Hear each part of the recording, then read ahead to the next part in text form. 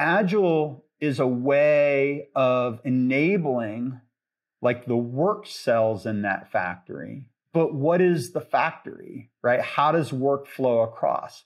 You know, in the Agile world, we're really focused on the idea of empowering teams. Like the teams are the best people to understand how work is supposed to get done. There's really not a lot in the Agile community right now that basically says, like, how do we apply systems engineering and systems thinking to how the assembly line of software happens? What does the supply chain for software at scale look like?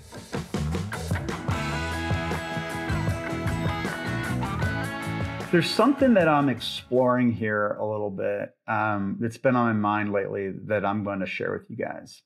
And so I spend a lot of time talking about the differences between Agile practices and the nature of the organization that is necessary to deliver against those Agile practices.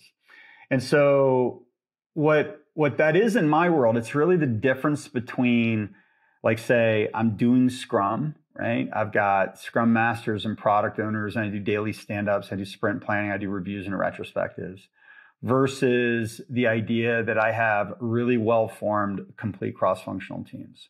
Those teams operating off of a really, really clear backlog and that are able to produce a working tested increment of software at the end of every sprint. We go into client after client after client that are doing Agile really, really well. Agile is pretty well understood at this point, but that are unable to form the kinds of teams that we want them to form, that are unable to build the kinds of backlogs that we need them to build, that are able to produce the working tested software that we want them to produce. And this is the interesting thing. So I'm just gonna chat with you guys for a minute. So like the challenge is a couplefold, right? If you go back to the early works on Agile, right? And I'm thinking back in the, I guess what would be like the early 2000s, like the early Alistair Coburn work, the early Mary Poppendieck work, the early Kent Beck work, the early Ken Schwaber work, the early Jeff Sullivan work, the early Mike Beadle work, right? All that stuff, right? The stuff that those guys were exploring during that time was really the underlying theory of how you organize around value streams. They were exploring the idea of how to deal with variation in highly variable systems. They were exploring the idea of lean applied into the software development process, how to operate in smaller batches, how to continuously focus on quality, how to continuously get feedback. I talk a bit about the idea, maybe the differences between predictive process control and empirical process control, right? There was really like a deep understanding, a deep exploration of the theory of software development. And over time, what started happening was that those practices became codified.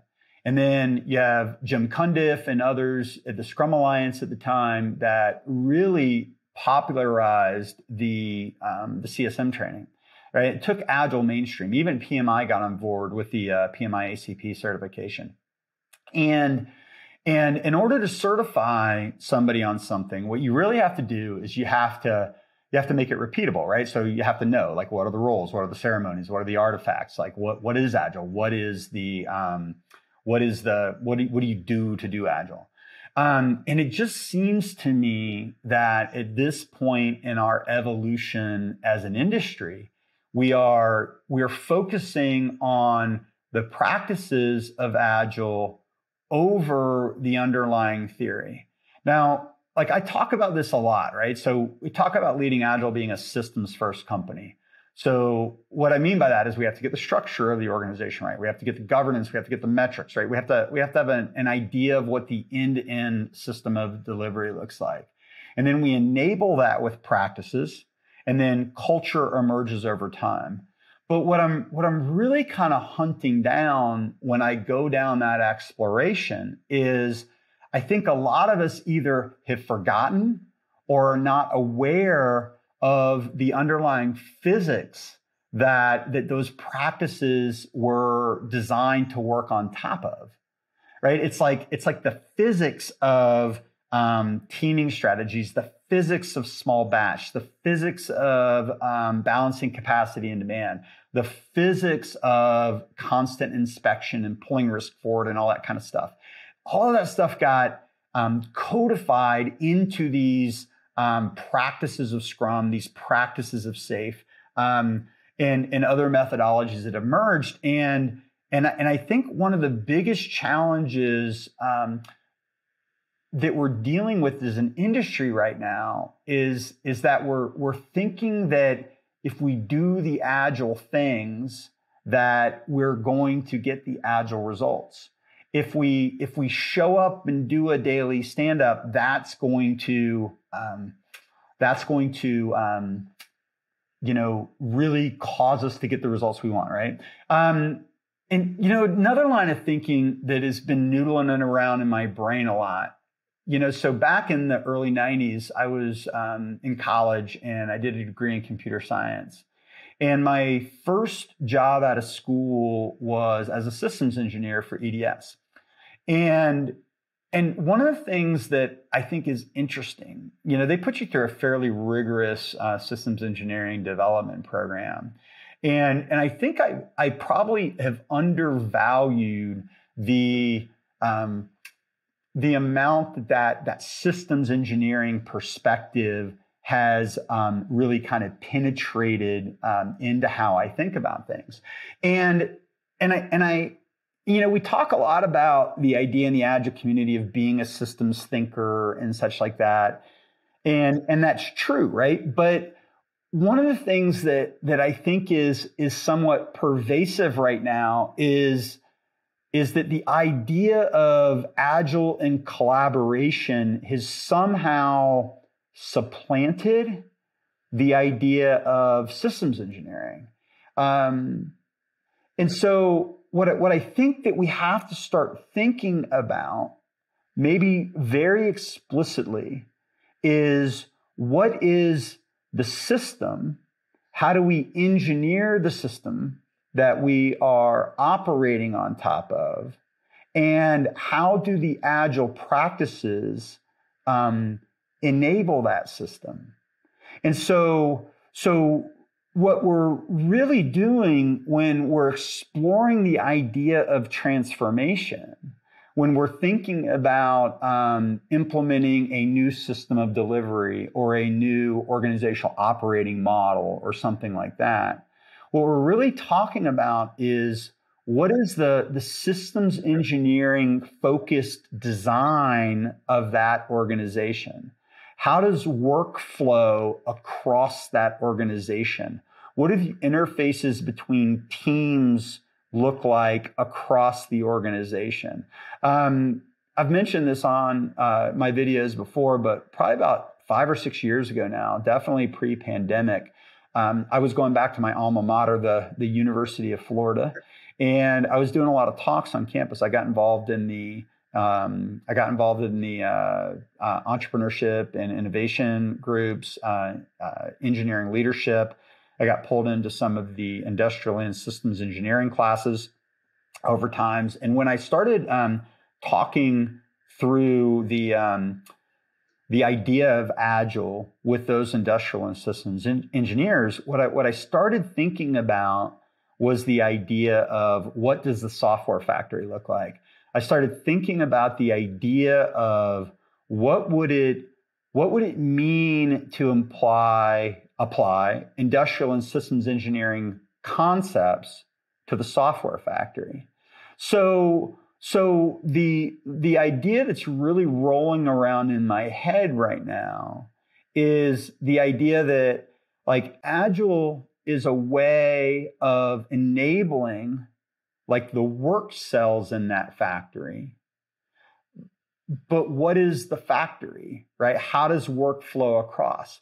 in the Agile world, we're really focused on the idea of empowering teams. Like the teams are the best people to understand how work is supposed to get done. And there was a commenter on one of our posts last week that I replied to, and I said something like this. It's like if I'm working on an assembly line and I'm responsible for putting doors on a car, I might be the absolute best person to put input into the mechanisms of putting doors on cars, right? If there's a problem with how we're putting doors on cars today, I might have some really valid feedback in terms of how to put doors on cars better, something like that. But am I necessarily the best person to engineer how that assembly line works? Am I necessarily the best person to reimagine the supply chain? And I think that there's something in like what we're doing as an industry right now. It's basically saying that if you do Scrum or you do SAFe, the assembly line will emerge. The supply chain will emerge. And that's probably true to some extent if the organization is small enough. Like if it's really just out of the box, ready to do Agile stuff in an Agile way, there are a lot of things that will emerge out of that. And by doing Scrum and doing SAFe, your impediments will be revealed and they'll be reasonably easy to change in terms of how that team operates. But I think a lot of that stuff is like how, it's like the impediments are like, how do we make door assembly more efficient? Something like that. There's really not a lot in the Agile community right now that basically says like, how do we apply systems engineering and systems thinking to how the assembly line of software happens? What does the supply chain for software at scale look like? And even with the scaled frameworks, right? I really conceptualize those as operating models in the presence of a functioning assembly line. It's an operating model in the presence of a functional supply chain. But what if the assembly line isn't effective? What if the supply chain isn't effective? I'm not sure that we should ask the folks that are putting doors on a chassis for that advice. And so maybe I'll wrap with this. It's like when I'm hunting for good words for, and I'd really love some feedback on this. I'd really love you guys to put some stuff in the comments and, maybe help me understand like what parts of this story you would like me to unpack a little bit more or go deeper into, because I feel like I can go a lot deeper, but I'm not sure where you guys are at with me just yet. So feel free to comment. I'd really appreciate it if you guys would give me some guidance here. But I'm not sure that the people that are in the bowels of doing the work are the best people to organize the system to do the work at scale. Or furthermore, the ones that are best able to decide how to take a broken assembly line, how to take a broken supply chain and reimagine that. Okay. There's a book I'm reading, and I apologize, it just came to my mind, so I'm going to talk about it. I'll ask my team to put a reference for it in the comments or something. There's a couple of books on Agile systems engineering that I've been reading. Dr. Bruce something or other. Just got started on both of them, and they're really fascinating explorations of the idea of what does systems engineering look like relative to Agile software delivery. And best I can tell from the early stages of this, these books are more like systems engineering around products. But what we're really talking about is systems engineering around organizations. And so when we're talking about transformation, we're not talking about how to help people get better at collaborating to build doors. When we talk about transformation, we're talking about the aspects of the assembly line. We're talking about the aspects of the supply chain. Like, what does that look like? And I get that a lot of folks are probably going to dismiss what I'm exploring here out of hand because, we don't really like the idea of an assembly line for software. Some of us don't, at least. We like the idea of craftsmanship, right? We like the idea of almost like boutique delivery. It's almost like what we're saying is that we should, if we're Ford Motor Company or something, we shouldn't be building cars en masse. We should be building boutique Lamborghinis or something like that. But the reality is that there's a lot of software organizations out there that are trying to operate at scale, and they are trying to do really big things. And it requires a certain amount of kind of systems engineering focus. But what we've kind of found over the years, and there's a talk that I've done, I call it Faster Food and a Better Place to Sleep, where I was working with a hotel chain and a fast food restaurant, both based here in Atlanta. And we're talking about the idea of agile delivery and really non-agile systems. And a lot of times when you're thinking about that, right, the software factory is really an idea factory. It's like, how do we get ideas to flow? How do we get decisions to flow through to the system? And so I just think there's some interesting stuff to explore. So don't dismiss this idea out of hand for me, because again, at some level of scale, you're going to be dealing with software as an assembly line, right? A software as a supply chain. And the supply chain might be ideas, it might be feedback, it might be validation, right? Where the actual building of the part is somewhat unique and boutique at the work surface level. But the decomposition of the ideas into actionable work and the roll up of those ideas that have been manifest in actionable work into integrated deliverables, that's absolutely a supply chain problem. So what we might try to do over the course of time, again, I'm unpacking things from a lot of different directions here as I think this through, but the idea of agile, even in pure play software, is really a systems engineering exercise. And what does it look like to engineer a system of delivery at scale in a large enterprise? So again, love your feedback. Would love to see how you guys would like me to unpack what ideas resonate with you, what ideas don't. Feel free to leave us a comment.